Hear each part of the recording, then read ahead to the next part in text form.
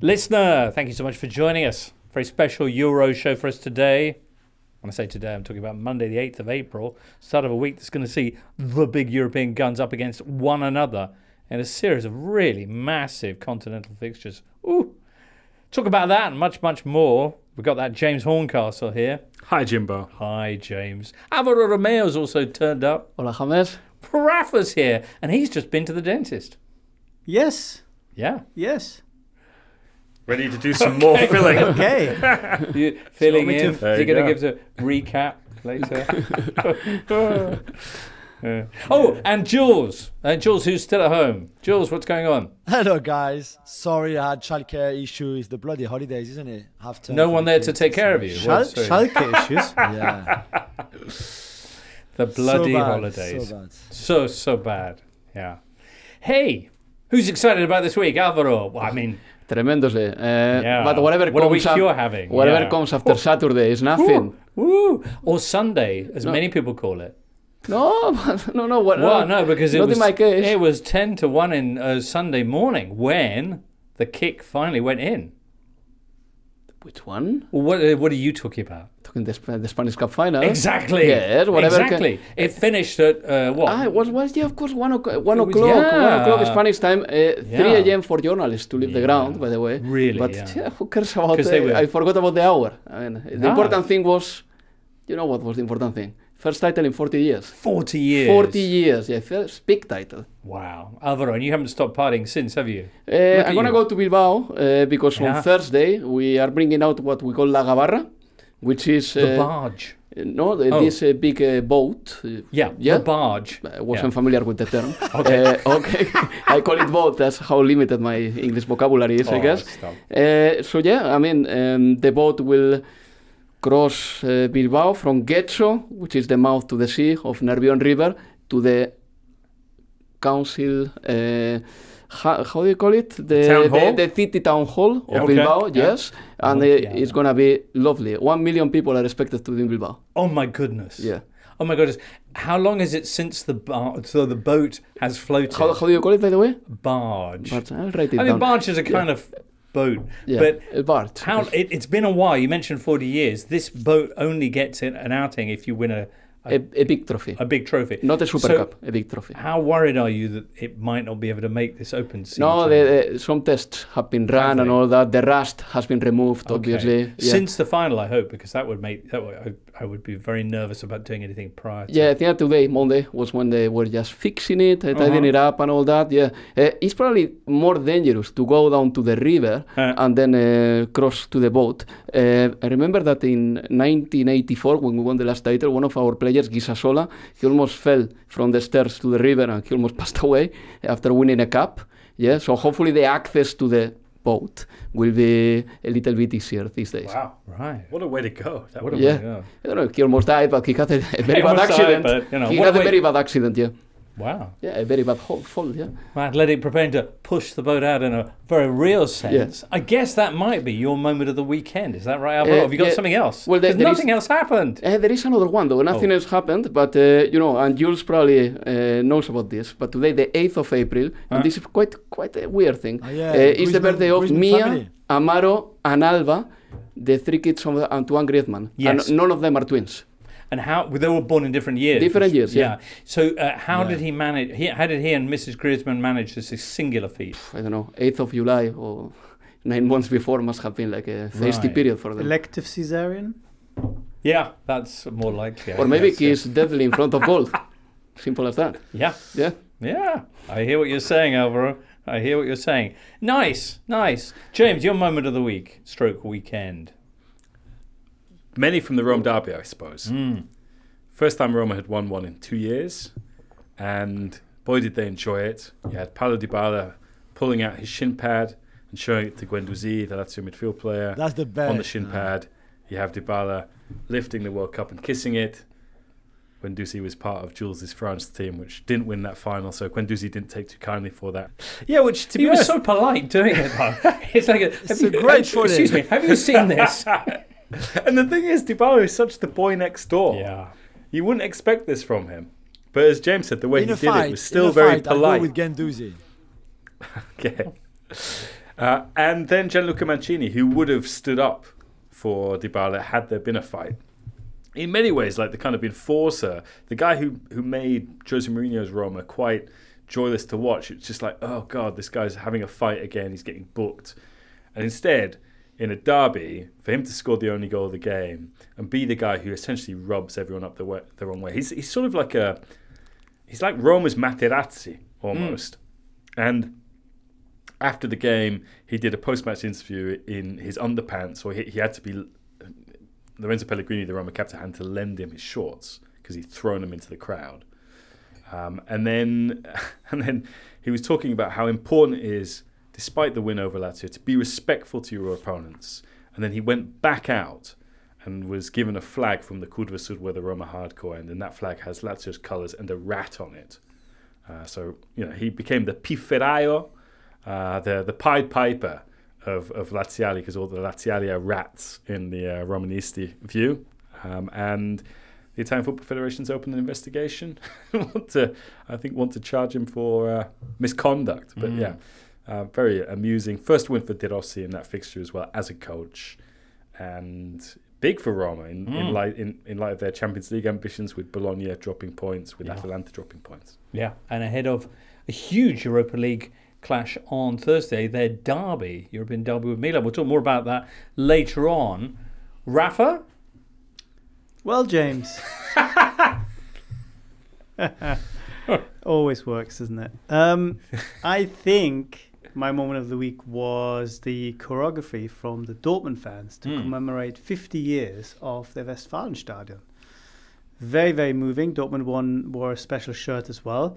They also came in with the original women's football team who played that first game at Westfalenstadion 50 years ago. What, they inaugurated the stadium? Yeah. Oh, wow. Mm-hmm. And they lost 1-0.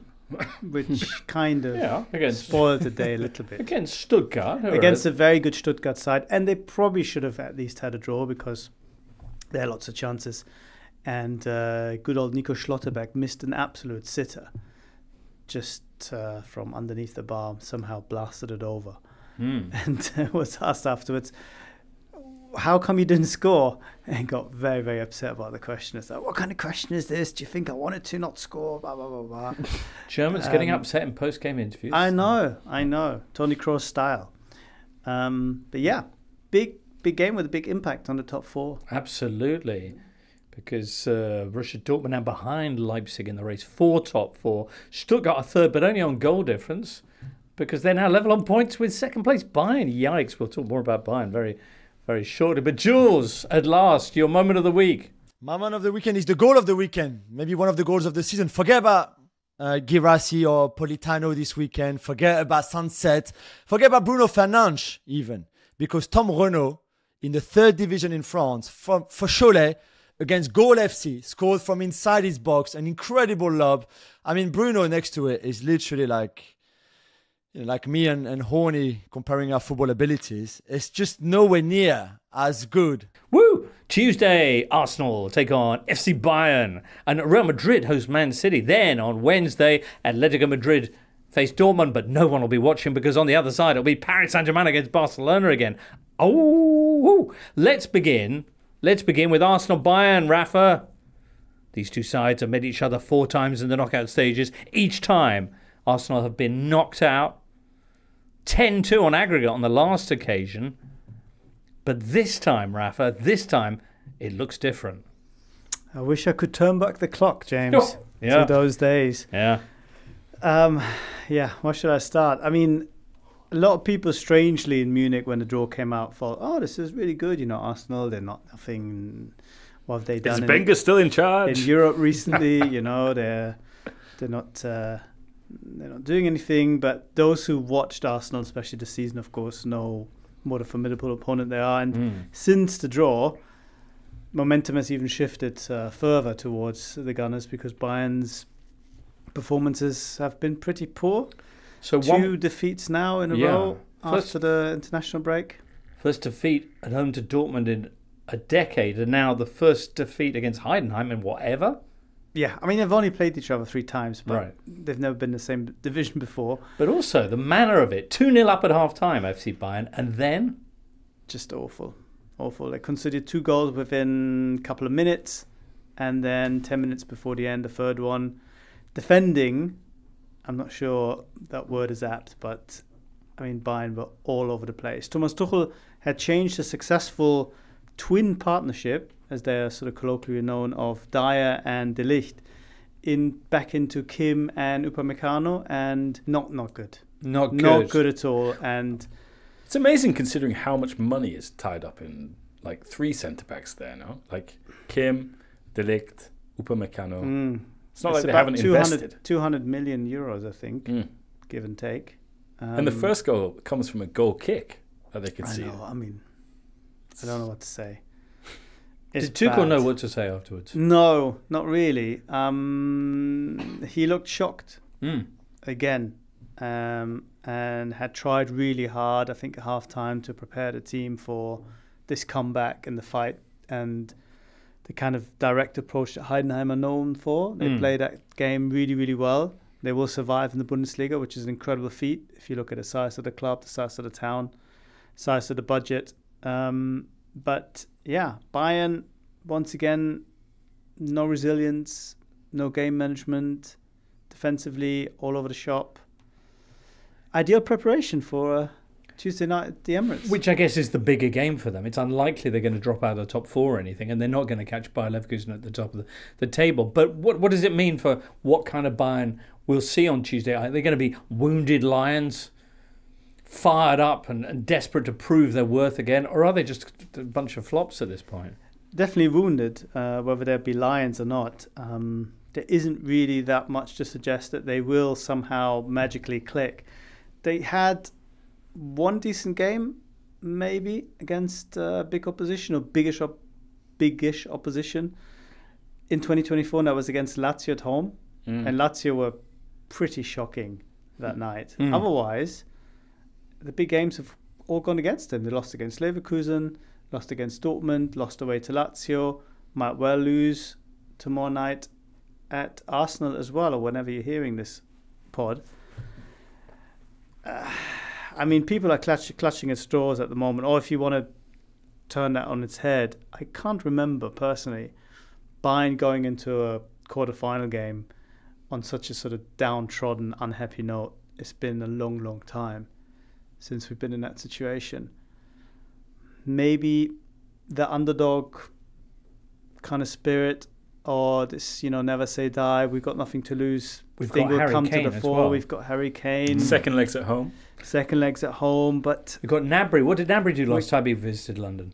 he scored a lot of goals. 4 goals against Spurs. Wasn't Against it? Spurs. Yeah. Yes. Yeah. Wow. I mean, Bayern have won all their big games in London recently. They won against Chelsea in 2020. They won against Arsenal numerous times. They won against Spurs. And, of course, they won at Wembley to win the Champions League. And Bayern have gone back to the team hotel that they always stay Well, that's for that then, those isn't it, really? big games.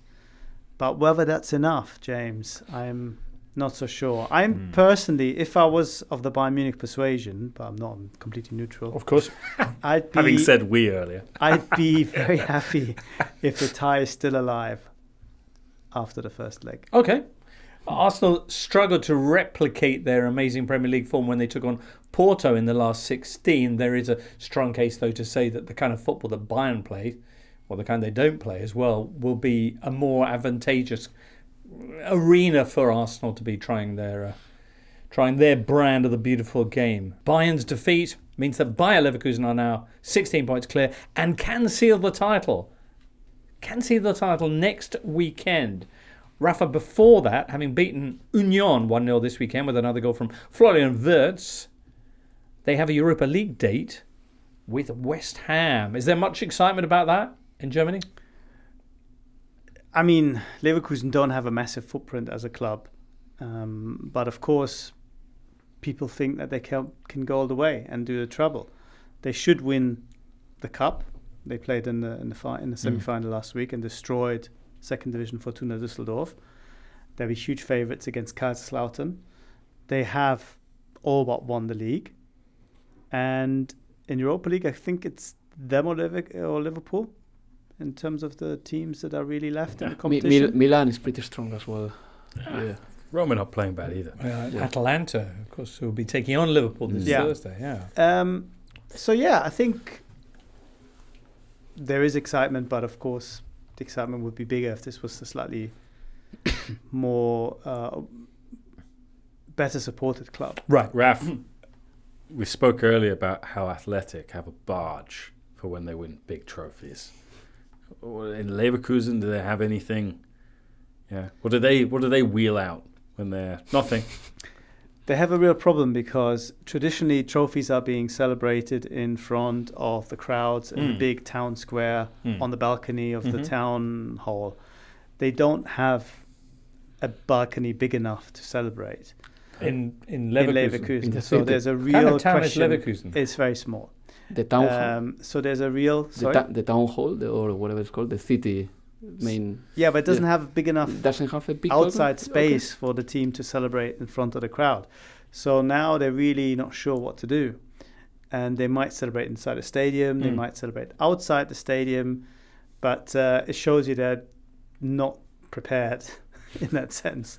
They might just have to build their own. Well, it could be worth it, as you said. It could be a number of celebrations heading their way. All right, we'll talk more about the other Europa League ties later on, but more Champions League after this. Jules, Real Madrid taking on Man City. What's your take? The revenge of last season. Really, I still don't see, even with Bellingham, how Real Madrid can beat this City team over 2 legs. I think City are too strong. They're too good. I think they press too well for a Real Madrid team that is not that press resistant. So I just see it going one way. Alvaro, you've said that Real Madrid are stronger this season than the side which faced Man City last time around. What do you think? I think that Manchester City is not as strong as they were last year in the semi-finals, when in the second leg they produced, for me, the performance of 2023. That first half against Real Madrid at the Etihad was unparalleled. And Real Madrid is stronger than they were last season. They are going to win La Liga, something that they didn't achieve last season either. I think that they could do with a break, and they have had a break because they haven't played football for 9 days, and this is pretty important for Real Madrid too, to recover some players. Physically they've been strong, and I think that the game is going to be quite contested. I don't know if Kyle Walker is going to be in the squad or not, because he's the antidote for a player like Vinicius. And if Kyle Walker is not there, maybe Manchester City can suffer a little bit more, because Vinicius will have a chance to probably leave behind a player who is not naturally a right back. I'm talking about the likes of Akanji or John Stones or even Rico Lewis, who is not defensively like Kyle Walker. So I think that it's going to be quite contested. There is a feeling in Spain that the squad of Manchester City is way better than Real Madrid's, but other than the centre forward, the rest is pretty leveled in my opinion. And the only thing that Real Madrid should be worried of is that Camavinga, Bellingham and Vinicius are one card away from suspension. So those are probably the 3 most pivotal players, or 3 of the most pivotal players that Real Madrid has. Okay. Real Madrid didn't look all that convincing in the last 16 against RB Leipzig. Really had Leipzig's wayward finishing to thank for making it through. And yet... I mean, they qualified. That's why I say that they needed a break as well. Okay. I think Real Madrid has been very, very lucky to find this weekend off in the calendar, as much as Barcelona, as much as Atletico de Madrid, and the energy levels are there. Real Madrid has been very physical this season. I think that the physical strength of Real Madrid in midfield cannot be matched by any side in La Liga, and they have won many games like this with Fede Valverde, Bellingham, Camavinga, Tchouaméni, who is playing as a centre back. And again, I think that the belief is that they can make it. But this is probably the best game you can find in Europe. Ahead of a previous Man City Real Madrid clash, are you getting any strange tingles about this one? That was around Karim Benzema, I think. Benzema no longer at the club.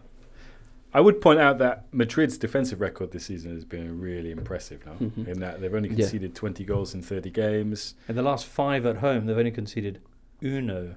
Yeah. They've not lost at the Bernabeu all season. And Rudiger played very well against Haaland, particularly in the first game last year.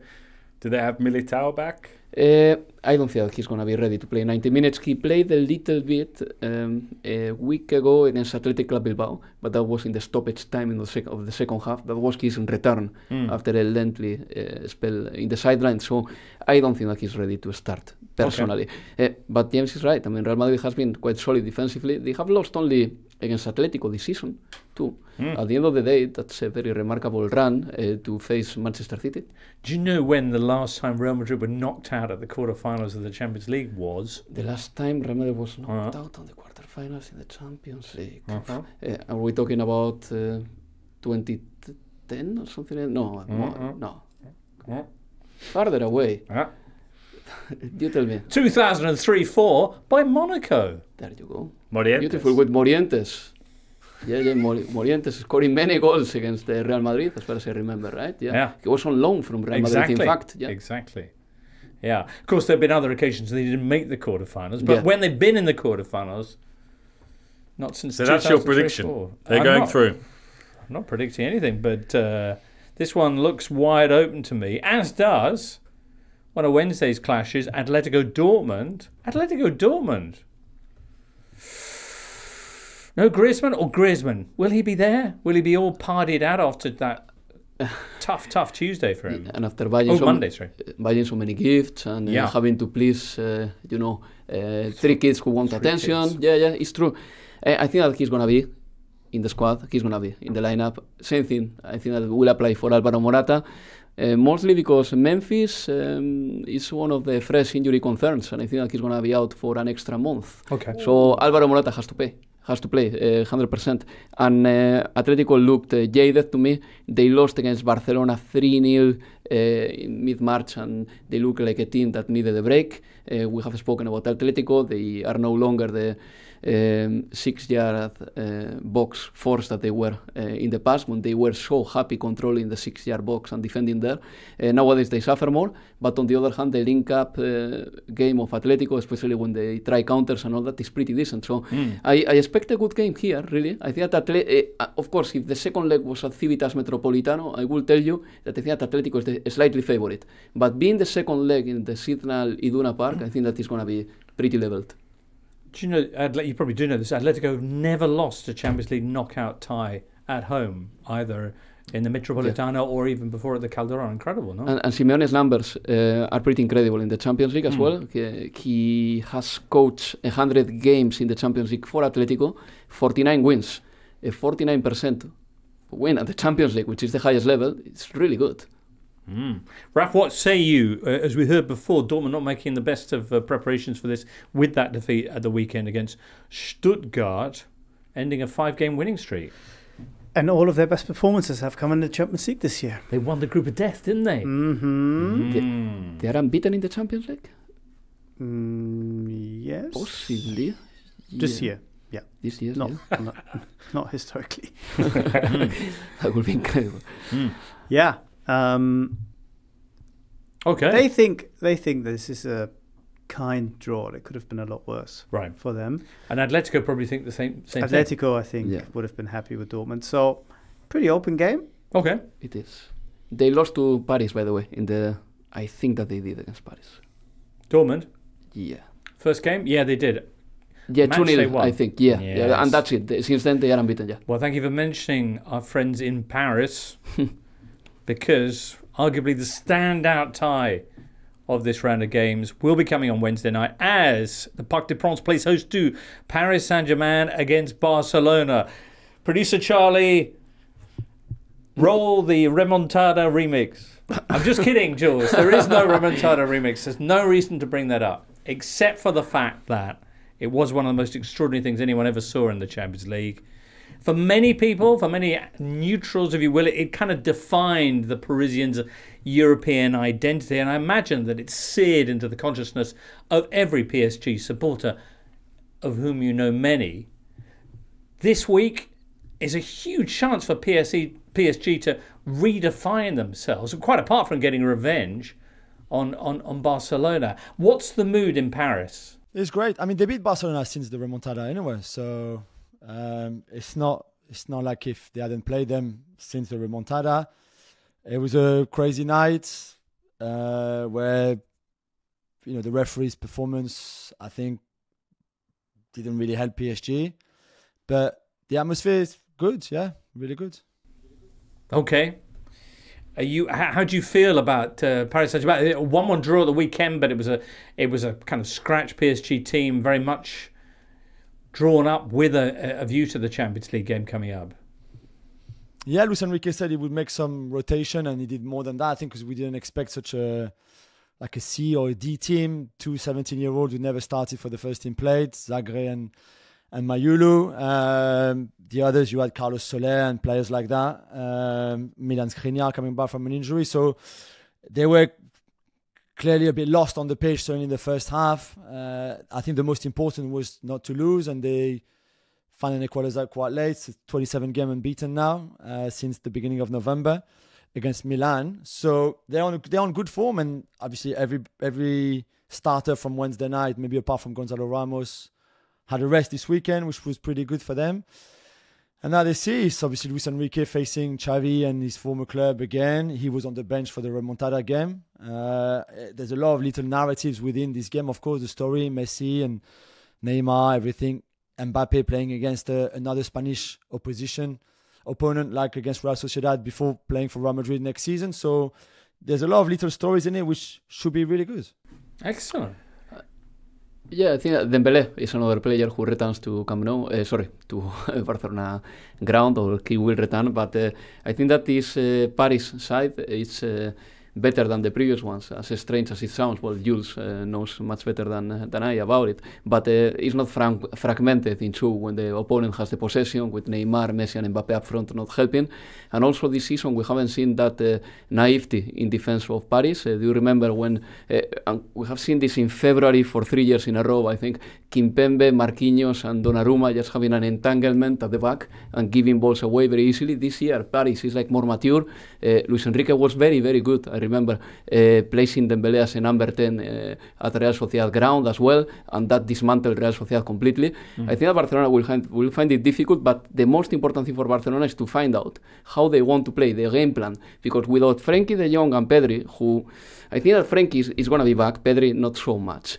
Without them, Barcelona has been very good at the counter-attack, and the midfield's work effort has been fantastic. Fermin, who is Rafinha playing as a midfielder. I mean, they've been putting the shift, the work in there, and Barcelona has been winning with that style. For now, the conundrum for Xavi is, now that Frenkie is back, and probably Pedri will be back very soon, if not for the second leg, will I give the reins of the team to these two guys again, or will I continue playing with the guys who have taken mid here? Big question. Jules, you mentioned PSG's unbeaten run. How many games is that again? 27. 27. Very nice. And the cup game last midweek, which saw the Parisians through to the final, which it's going to be coming up against Lyon. Is that right? That's right, yeah, May 25th. May 25th. On the road in Europe, that's kind of been the biggest Achilles heel of this PSG side this season, with the famous defeat away at St James's Park, defeat at San Siro as well. Is there any particular reason why that's happened, and how much concern does that give you ahead of this tie? The first game's at home, but there'll be one at Montjuic. Yeah, it was worrying at the time. Against Dortmund away, they drew 1-1. It was quite nervy as well, and Dortmund had a lot of chances. They were still a bit too open. And since then, really, let's be honest, they haven't been tested much because they've been better than everybody else, really, league-wise. So we will see. I think in midfield, certainly, it feels like Zaire Emery has grown, and Vitinha as well. And Fabian Ruiz seems to be the third man now, and would very likely, I think, start against Barcelona on Wednesday night. And they've been playing well together, them three, defensively. Beraldo, the Brazilian new signing from January, has done some really good things, despite being so young and discovering Europe and having never played in the Champions League before. Against Lewandowski, it might be a bit tough for him, but collectively, it seems that this team is defending better maybe than when they played against Newcastle and when they played against Milan and Dortmund as well. I don't see this Barca team pressing high, and certainly pressing with the same intensity that we saw the other teams in Europe doing it so far to PSG. I mean, they can try, but this is not something they do every week, unlike the others. So, I don't know, we see, but certainly the away form in the Champions League, especially compared to the home form is one of the reasons why I think this tie is quite nicely balanced. I don't think there's one more favorite than the other between the two teams. And the return in Catalonia, I think, is playing a big part for what Barca is actually not too far from PSG. I think PSG make the final. Any reason, James, or just... I think there's less expectation around them this time around. I think that helps. I think it's Julien's last season. It's anticipated to be his last season. I think the team has more of a balance to it than it has done in the recent past. I think there are fewer question marks around it. And I think if you look more generally at the Champions League, aside from City, I think it's anyone's game. And I think they just seem to be further along in whatever this new project is at PSG than Barcelona do at their current stage. Barcelona still have those injuries. I saw them, play against Napoli, and whilst they came through in that, they were still quite open. And I came away from Montjuic thinking that if you have a team that has, let's say, Kylian Mbappe or Dembele up front, they will punish them in a way that Napoli were unable to, given how Napoli went into that fixture. So I think, they've got a coach who's experienced, who's won this competition, who knows what it means to go deep in it before. Absolutely. There you go. Jules, PSG in the final alongside Inter, of course. Well, no, I get the chance to have a fresh prediction now. I mean, Inter should be in this quarterfinal. I'm still scratching my head. But the remark about Kylian is correct. I mean, when Xavi takes that blackboard in the locker room on Wednesday evening, and he will put the name of Mbappe, it will be the first thing that he will write in that blackboard and how to stop him. And I wonder how he's going to do it, because he can send Araujo to the right and play as a right back. This is the plan against Vinicius when Vinicius play against Barcelona. Koundé has been playing very well lately. Maybe Koundé can stop Kylian, but every time Kylian has been playing in Spain, he's been so good. The plan is basically he's the best player, and I think that he's going to make the difference. I mean, football sometimes is that simple, really. Very nice. All right, that's coming up on Wednesday. The following evening, we'll be having Conference League and Europa League quarterfinals, and we'll move on to those next. Europa League on Thursday, Liverpool face Atlanta. Benfica are up against Marseille, who are in a rotten run of form at the moment. Leverkusen, as mentioned previously, host West Ham, and at San Siro, it's an all-Italian affair between Milan and Roma. First time these two teams have ever met in a European context, James. I didn't realise that. How excited are they in Italy about this game? Quite excited, because both teams go into it playing really well and in great form. And there's a lot of positivity in both camps. Milan are now kind of running away with second place. It feels like a team that changed a lot in the summer and had an injury crisis in the winter. That's all settled down now, and Pioli knows his best team, and they're really fun to watch, Milan, at the moment. Roma are kind of surfing on this wave of having been released from the shackles of Jose Mourinho, having De Rossi in charge. De Rossi keeps on talking up the team. He says, I've got really good players. It's unacceptable that Roma have not been in the Champions League for 5 years. And they seem to be vibing off that. And so I think Milan should go into this game as favourites. They were in the Champions League semi-finals last year. And I think they've got... Yeah, I mean, it's hard to call in terms of who's got the more talented forward players, but I think that's still Milan, even though Roma have Dybala. Lukaku, for example, has only scored twice in 2024 in the league. Tammy's back. Tammy came back and played, 10, 12 minutes at the end of the derby. Pellegrini's been in great form, but I would give Milan the slight edge at this moment. Okay, that's just one of the games on Thursday. Also involves, as we mentioned, Jules, Marseille. What on earth's going on with the Marseillaise as they prepare to take on a Benfica side who got beaten in a huge game in the Primera Liga at the weekend, defeated by Sporting? Yeah, Marseille lost 4 in a row now. They were beaten on Monday night by a really good Lille team and Paulo Fonseca's side, who are really outstanding. They are in great form. They will give Aston Villa a really good run for their money on Thursday as well. And for Marseille, started so well under Joe Biden, and now, not just on him, but 4 defeats in a row. Some of the players start moaning that training is not hard enough now, not intense enough. They moan that it was too intense with Gattuso, that it was too tactical under Marcelino, which is usually what happens in Marseille. They moan a lot. And now, Gasset was the kind of like father figure that they didn't have with Gattuso because he was too hard on them. But now he's actually too kind because he doesn't work them hard enough. It's really hard to follow a little bit. But this is Europe. It will be at the Velodrome. There's obviously a lot of history between the two clubs, going back to the Vata handball, obviously, in the European Cup back in 1990. Sorry, the first game's at Benfica, actually. Yeah.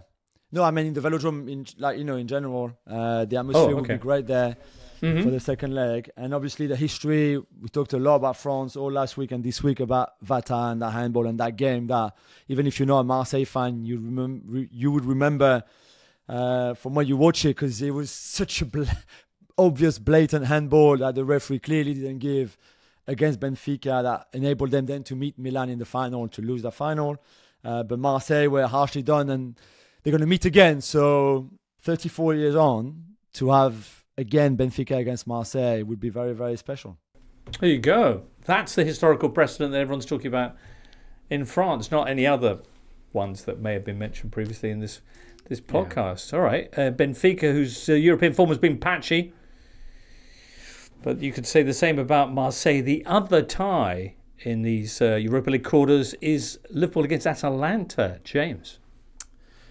Yeah, it is. I think Liverpool going to this as obvious favourites. Atalanta played Liverpool at their peak under Gasperini in the group stages of the Champions League a few years ago and did very, very well against them. But it's a different team now. It's one that doesn't have Ilicic, Papu. Has got a very exciting forward line, but they've just lost to Cagliari, which was a bit of a surprise the weekend, particularly regarding their own ambitions to get into the Champions League. They lost in the Cup, the first leg of their semi-final against Fiorentina as well. And their goalkeeper, Canisecchi, made one of the saves of the season.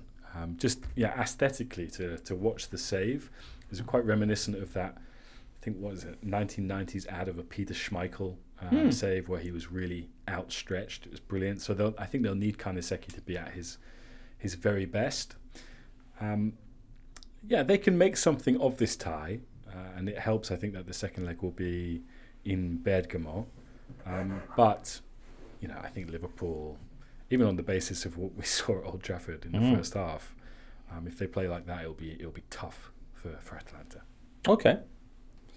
Thursday night we'll be rounding up all the Europa League highlights on TNT Sport. Why not join us? Too many games to follow, so just tune in around about 10:30 to get all the best bits of not just those 4 quarterfinal ties, but the Conference League ones as well. Jules, you already mentioned that you think Lille are strong favourites. Was it you called them against Aston Villa? No, I think they're going to give them a good run for their money, for sure. It's a really good team. Lille, the way they play, Paulo Fonseca is doing a great job there. They are, I think, in course and potentially qualifying for the Champions League next season, which would be a great achievement for them. And Jonathan David is in great form. Zegrova is in great form on the right wing. Cabela scored a lovely goal at the weekend as well on Friday night. Defensively, they're strong. They've got Lenny Yoro, the 18-year-old centre-back that everybody wants to sign, that seems to be heading for Real Madrid potentially next season. And even in midfield, they've got experience. They've got players who played in Champions League before. They've got players who've had that kind of experience before. So I think it's going to be great. And it's Unai Emery going back to France, of course, for the second leg. They also have the second leg back at home at the Pierre-Mauroy Stadium. So the atmosphere will be brilliant. And it's good. And I think Villa, obviously, because they're the Premier League side, have to be favourite, especially with Watkins back. But Lille are not to take lightly. Okay, very good. The other Conference League ties are Club Brugge against PAOK. Yes. Victoria Pilsen hosts Fiorentina, who are smarting from a 1-0 defeat Sunday against Juventus. Come back to that maybe a bit later on. And also on Thursday, Olympiacos will be playing Fenerbahce, who have been kind of at the centre of one of the strangest stories of this weekend. Will it be Fenerbahce's under-19s playing in that game? I'm not sure which lineup they're going with, but as you referenced, their under-19s were given the task of taking on Galatasaray this weekend in the Turkish Super Cup, which was originally due to have been held last December in Saudi Arabia, but wasn't. Why?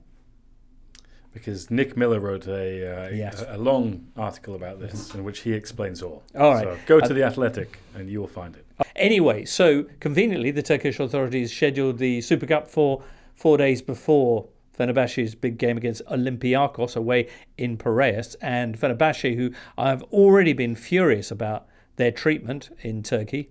But you'll recall the extraordinary pitch invasion a few weeks ago, which has seen some pretty minor penalties handed out to the fans who took part, but seen a couple of Fenerbahce players given a one-game ban. In fact, Nick Miller in The Athletic writing a piece last week, I think it was Nick actually, detailing this extraordinary annual general meeting which Fenerbahce held at their stadium. Tens of thousands of fans turned up, and among the things discussed was the notion of initiating a withdrawal from the Turkish Super League. Now, that wasn't approved, and there was I don't think, any concrete plan as to where they would play instead. But that is the depth of anger about what they feel is a kind of systemic prejudice against Fenerbahce. Anyway, that's the team that's going to be in Piraeus taking on Olympiacos on Thursday. Very good. Jules, did you see what happened to Ajax this weekend? I saw. It's the Jordan Henderson's effect, isn't it? He's turned their form around so well since he joined the Poor club. guy. He They didn't actually are even play worse in now this than one. they were before. I know he didn't play. He didn't play the other day when they drew again at the last minute. 2-2. Imagine if he had played. Oh, yeah, I watch all their game just to see him play. And when he plays, he's not good. And when he doesn't play, they are not good either. So, you know. They lost 6-0 at the hands of Feyenoord. Feyenoord had 30 shots. Ajax had 1. That's their biggest ever defeat, certainly against Feyenoord. I think possibly ever. And all sorts of players coming out and saying that they were a disgrace and they betrayed the fans after. It does seem this is a real nadir for the famous Amsterdam side. They also, this week, had to suspend their new CEO because he'd been doing insider trading in the club shares. Yes. Anyway, we touched on the celebrations, but we haven't talked too much about the game, which saw Athletic Club de Bilbao, after 5 straight final defeats, finally lift a trophy again. Yeah, and at some point when Mallorca scored the first goal, it looked like Athletic Club Bilbao was going to lose another final because, you know, all the pressure could have piled up over the shoulders of Athletic de Bilbao players. But they played well in the circumstances. I think that the atmosphere was a double-edged thing because 80,000 people from Bilbao were in Sevilla, but only the half or less could make it to La Cartuja. How many were back at the San Mamés? Because that looked extraordinary as well. San Mamés was full. San Mamés has an attendance of just a little bit under 50. With big video screens around the pitch. So then 80,000 in Sevilla watching the game, in the ground or outside. Then 50,000 at San Mamés. And, you know, many other fans who were in bars and all that. I mean, the city stopped, literally stopped for, no, not literally. The city stopped for the game, obviously. And I think that Athletic Club Bilbao deserved to win at the end of the day because Nico Williams at some point said, all right, we're not losing this final. Him and Sancet, I've been saying this before, they are probably the best 2 players that Athletic Club Bilbao have. And Nico Williams was setting up a lovely ball for Ollán Sancet and his finish was excellent. That was the draw. And after that, the game went into extra time and penalties. Did he not set up the Mallorca opener, though? One of them passes back in a very... Nico.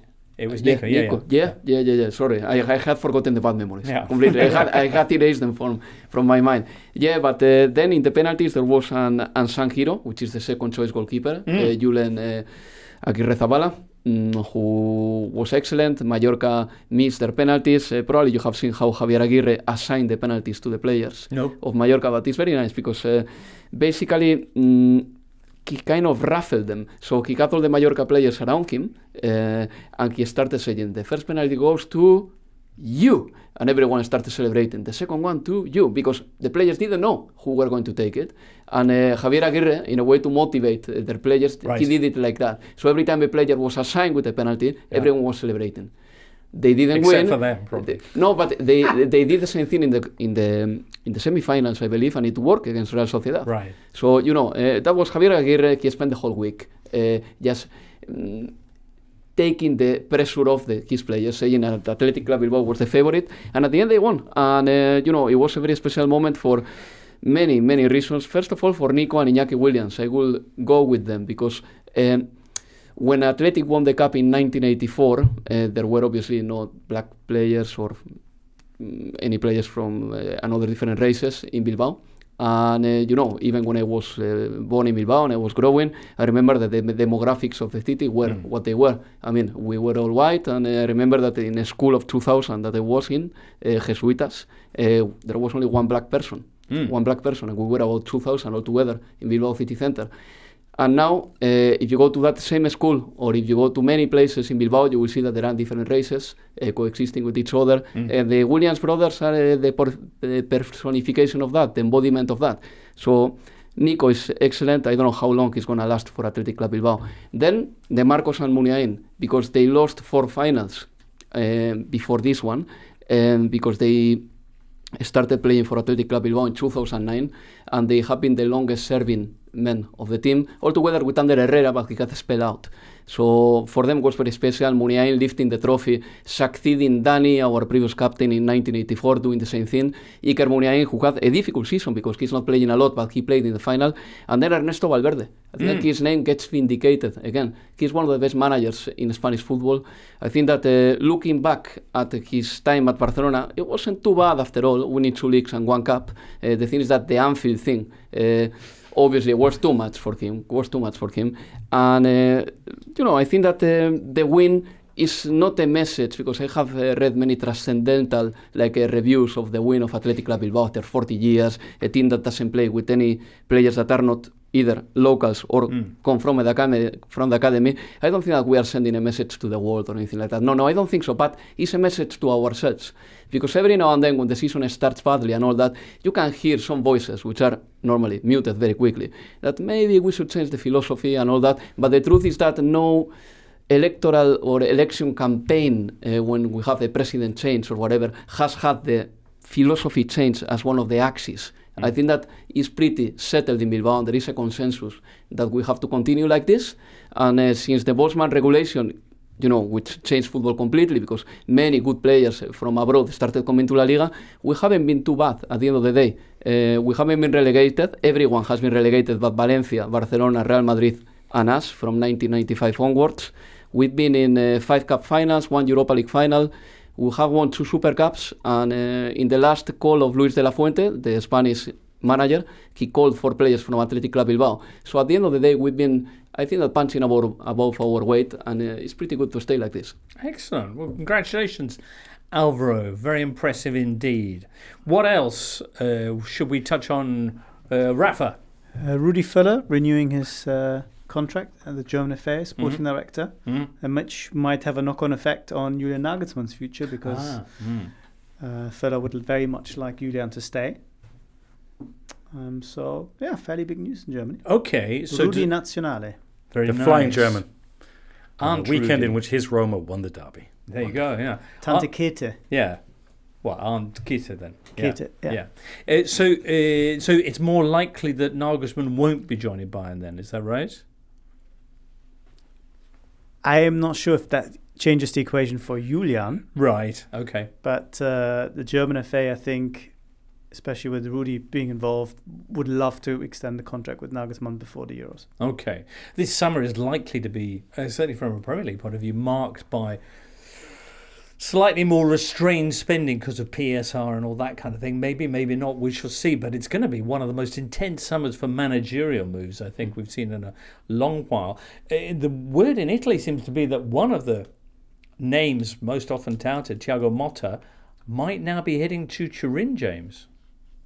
Yeah, these stories often come out when other clubs are looking for managers and they find out that, that guy we wanted to talk to, we're told we can't talk to him because he's going somewhere else. He's got another job. And yeah, that's something that has been said around Thiago last few weeks. Yeah, let's see. I think there's a quiet revolution going on at Juventus at the moment, in which Cristiano Giuntoli, the sporting director, he came from Napoli late in the summer, and so some of Juventus' early transfer business, they didn't really do much transfer business. They only signed Tim Weah. It was done by a guy called Manna. Manna's going to Napoli, and there's some scouts that are coming belatedly from Napoli to Juventus to help with Giuntoli. So I think Giuntoli will put his mark on Juventus really from this summer.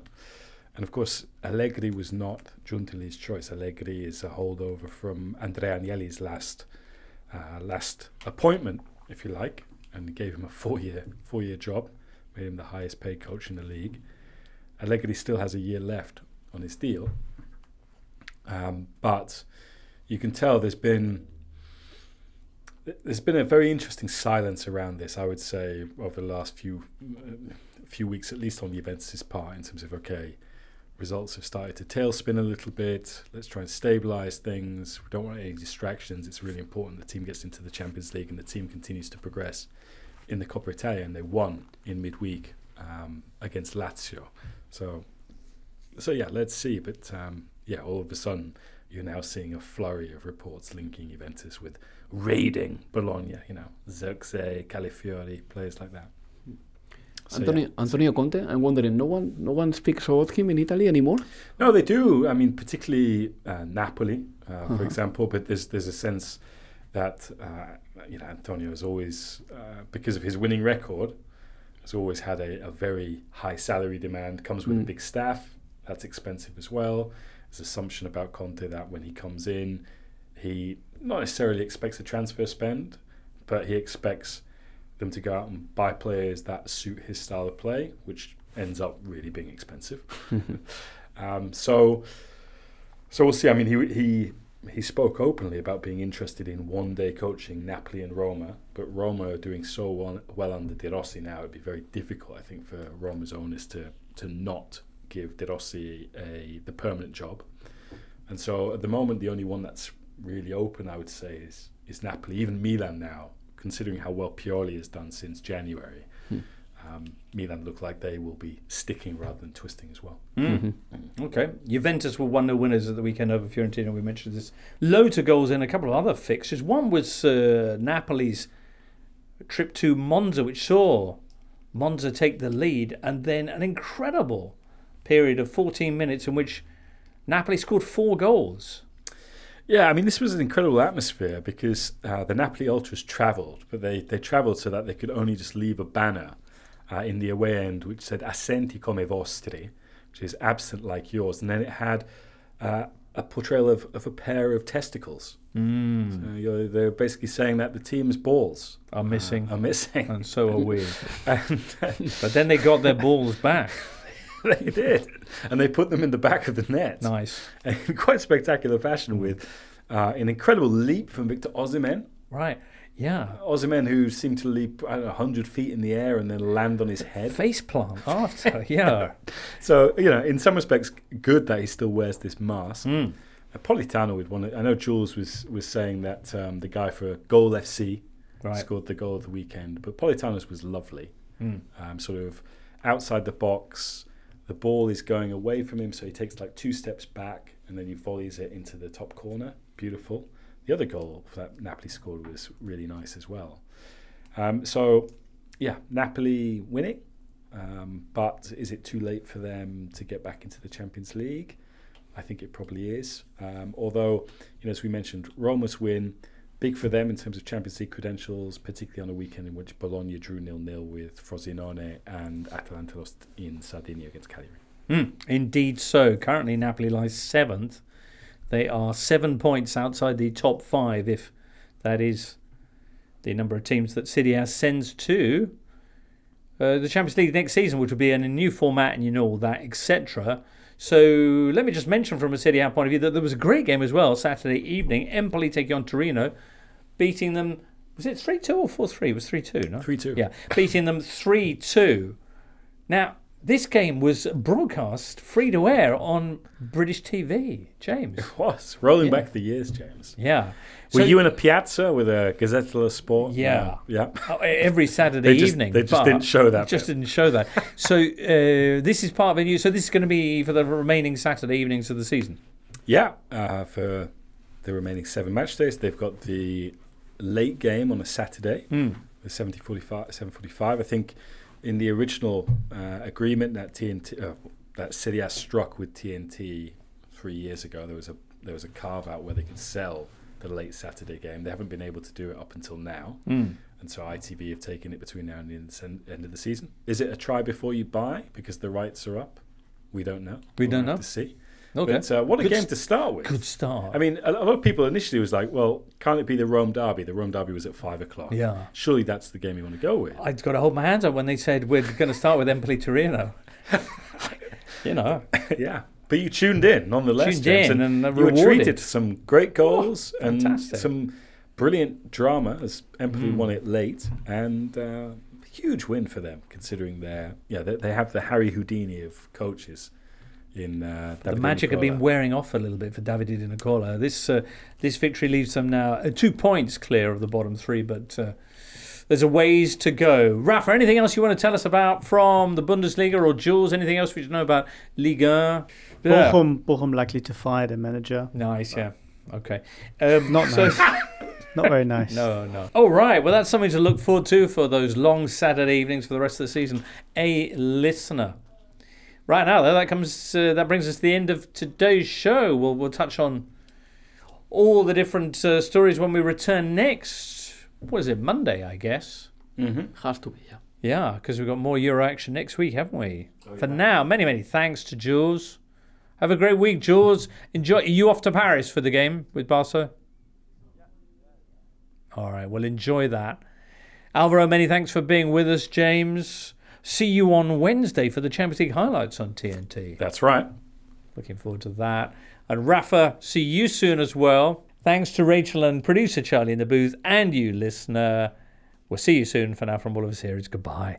The Totally Football Show podcast is available 3 times a week, bringing you all the football news you could reasonably be expected to care about. We've got views, we've got stats, we've got analysis, we've got some of the best football writers around, and the whole thing is absolutely free. So have a listen on Spotify or Apple Podcasts or all the usual places by clicking on the link below.